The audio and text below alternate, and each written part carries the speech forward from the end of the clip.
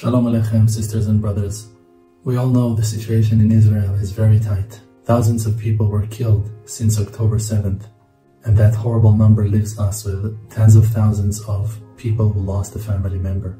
Many are wounded and scarred for life, traumatized in ways that cannot be described, struggling mentally, emotionally, and physically to stand up back on their feet, to come back to stability, to regain some joy, some comfort, some hope. A great idea came to mind: to pull an amazing lifeline into the heart of those hurt people. We are willing to assist, to provide, support animals that will escort and comfort, will bring back joy and restore hope to the heart of the broken ones. I contacted a good friend of mine that is raising those wonderful cats and dogs, trains them to be supportive, and he promised me to bring the animals in the lowest price that you can ever find. Many of us experience the great friendship between a man and his pet.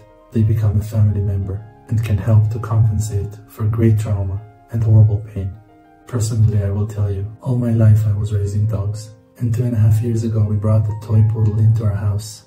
It was a life-changing moment. He brought so much joy and happiness with him. Such innocent and sweet light. Stand by my side. Please help me. Assist me to pull this great lifeline into the heart of those wonderful people who are now in the greatest need of them all. Let's bring joy and happiness, hope and comfort to their broken hearts, to their broken lives.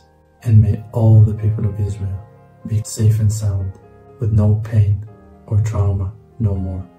Amen.